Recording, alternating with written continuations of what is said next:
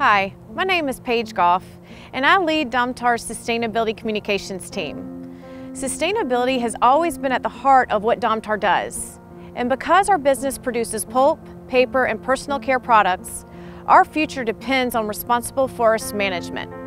5 years ago, the United Nations General Assembly declared March 21st as the International Day of Forests, a day to celebrate the importance of forest lands across the globe. Because Domtar's future is rooted in forests, we are proud to celebrate today's occasion alongside the partners and landowners we work with every day. This year's International Day of Forests focused on forest and energy. You may not realize it, but trees produce the world's largest source of 100% renewable energy. At Domtar, we understand the value of trees, and we work with the world's leading environmental organizations to responsibly source all our wood. We also recycle and reuse every possible material from our manufacturing process. We are even finding new ways to turn wood waste into renewable energy that can fuel cars, heat homes, or power our own manufacturing facilities.